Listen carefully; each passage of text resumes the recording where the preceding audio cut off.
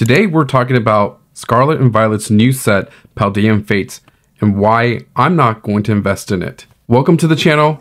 I'm Fada Pack Magic, and today we are opening Paldean Fates, this ETB, and I did purchase this from Sakuda's card shop, so definitely check them out. Pretty much all my purchases come from there. I will go over why I'm not purchasing it. So I'm not a financial advisor or anything like that. I'm not trying to tell you what you should buy, what you shouldn't buy, right? That's totally up to you. That's your own hard-earned money. So I purchased these from Sakuda's card shop. Check the link down below in the description, and to get your Japanese, your Korean, English Pokemon, there's also One Piece and various other products as well. So let's dive deep into it and talk about why I personally am not purchasing or investing in Paldean Fates. Let's go. So let's start ripping into this as I explain why I'm not going to be investing in Paldean Fates. So let's go with the first ETB here as I get this ready. I'm sure you've already seen all this, so I may not go through full unboxing. Comes with your booklet with all the cards, and of course you have your packs. There should be 9, 1, 2, 3, 4, 5, 6, 7, 8, 9, and then you have your sleeves, your card, your code card. You have your promo card, which is really awesome. This Mimikyu is they did a really great job on that. You have your energy cards. You have your dividers, which is pretty cool. It's pretty neat. I think they did a really great job. It looks like a deck of cards. Then you have your dice counter, and that's it. All right. So first of all, let's talk about the set alone. The set alone has 240 cards, which I guess is pretty normal. No, that is not normal. It's a lot, actually. The thing is that why am I not going to be purchasing a lot of the products? Because there's I believe 130 shiny Pokemon, which is a lot. If you calculate and think about pull rates and whatnot and trying to get all the shiny Pokemon, I mean, that's going to be, you're going to go through a lot of packs, right? So ripping through that, is it worth it? I don't know. I mean, it just got released last week, so it's been almost a week, right? So as new sets come out, yes, right now some of the cards are expensive, but if you wait a few months, what I plan to do is to purchase the cards that I want to purchase or try to complete the set. Now, of course, there's always a fun factor where I do want to rip some packs, right? I do want to enjoy the set and have some fun with it. There's also, other things you want to chase. There's the Shiny Pokemon EX. If you open Shiny Treasures, then you kind of understand what they are. There's also some of the trainers and some of the gold cards. I know there's some SIRs that people want to pull, like the Mew. There's also the Charizard and Gardevoir. So for me, trying to chase after those cards just doesn't make sense to me, because going through 130 shiny Pokemon, if I were to, let's say, purchase 1,000 packs, I'm gonna have some doubles. Yeah, maybe I could trade it or sell it if I really wanted to, but really it just makes more sense to just buy the singles, and it would just be more cost effective to me. So I'm not trying to say, hey, don't purchase any. Here we go. We got a Mime Jr. Awesome. I'm not saying that you shouldn't or should. I'm just saying for me, it just makes sense to just purchase the singles, the ones I don't have. So, I didn't really purchase that much.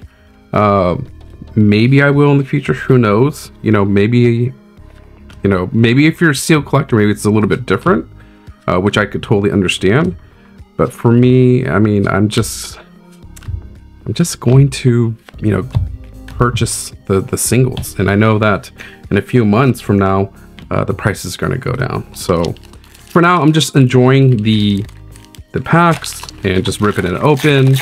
I did one video and I did okay. I think I got the Clive with the chibi Pokemons and the trainers.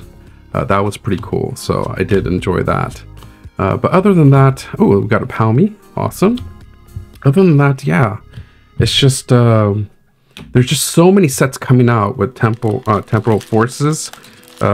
You know, that's going to be coming out in March, and it just, you know, if you want to be financially responsible, you know, it's probably just the best way to go these days. I mean, I think from a collector's point of view, the prices are getting cheaper. You know, it's not when it was back 2021, 2022 days where, you know, the demand was so high and the supply was low, and you were just paying an exorbitant amount of money just to try to get a booster box or buying packs or whatever it may be, because there were just so many people just waiting in line or just buying out the entire store or whatever it may be. And it was really hard for just collectors to try to get hands on Pokemon. So now that, you know, the demand is a little bit lower and the supply, it's generally accessible now, it's just a great time for collectors. I think it's really amazing. So at least for me. So I'm not saying, you know, don't listen to me. I'm just, you know, who am I, right? But that's what I'm planning on doing. And I think it's just you know, you know, in the early days, yeah, it was to the point where I was going really crazy. Ooh, look at this card. I'm like, ugh. Just an energy card though, but still. Yeah, I was just going a little bit crazy, and you know, I think it was just the FOMO. Oh, look at this. Okay, it's Spathra EX. Okay. But yeah, that's just my thought. I don't know what y'all think, but my focus is starting to change. I am going to be live streaming February 10th. I will be talking or opening Chinese Pokemon. So my focus is starting to go over to Chinese Pokemon. Definitely check that out. My live stream, it does start at 11 a.m. Pacific time. So that's 11, 12, 1, 2 p.m. Eastern. And I will go over why I'm going to be opening or collecting Chinese Pokemon, and why my focus is going over there. And I'll be highlighting some stores that I purchased Chinese Pokemon from. And yeah, so that'll be really exciting, and I'll be doing some giveaways there too. So definitely check that out. All right, and last 9 packs. And this is kind of what I'm talking about too, right? Like, I'm not getting the hits. It wasn't like it used to be. Like, Obsidian Flame really, you know, to me, or even Paldea Evolved, we were really spoiled. We were just getting a lot of hits like every single pack, and that was really cool. But I feel like Paldean Fates, it's just not the same. You know, it's not. You don't get that. Ooh, you know, I got this and I got that. It's I don't know.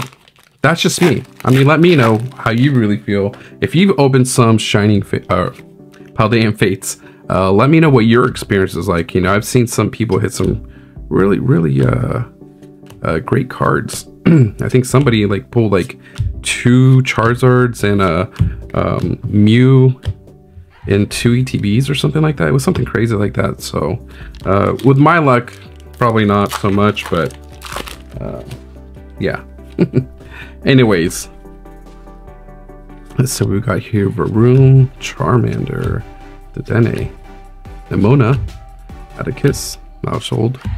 Ooh, Iono. So there's going to be a lot of Ionos. Paldean students, Fido. Oh, and Clive. Okay, all right. I actually have the other card with the chibis, so that's pretty cool. Look at that hair. All right, look at this hair. Oh my goodness. On his birthday, I would get him a comb or something like that. I don't know.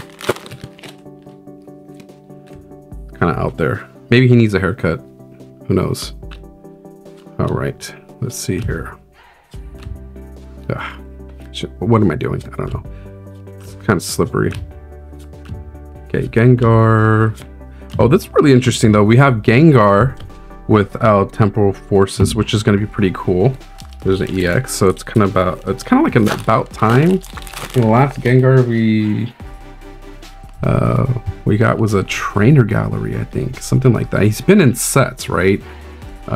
Like a rare card or anything, but not like a special card. So it's kind of nice to see Gengar getting some love there, right, into the set. So Gengar is a pretty popular Pokemon. So I know my kids loved. I mean, they still love Gengar, so they'll be pretty excited, and I'm pretty sure they'll jump on the Gengar wagon again and start asking for Gengar. So what is a dad to do? Okay, here we go.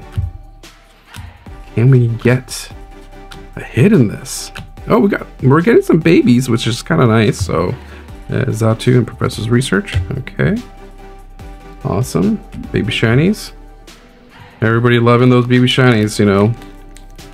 The chibi art is definitely something people are drawn to. So I mean, I do like cuteness. Cuteness it's not a bad thing, right? So you don't really have to look at the value. You could just appreciate the artwork. So that's pretty cool. Okay, here we go. Natu and hey, Paldean student. All right, that's first time I pulled that. I've opened some shiny treasures, and I've never pulled that, so that's pretty cool. That's very neat. Okay, here we go. We have the last 2 packs. Can we get a banger? I don't know, but I'm doubting it just because I pulled these, right? So I think this is the end of this box. Oh, and we got another Palmy. My goodness, we're doubling up on the Palmy. All right. Maybe that's why that person doubled up on the Mew and the Charizard, you know? So that's pretty cool. All right. You know what's funny is I did a video the other day, and, you know, I promised, oh yeah, you know, I'll open it with my kids, but never did. Here I am doing another video by myself, and they're not even in it. So maybe they'll have a better luck than me. Okay, all right.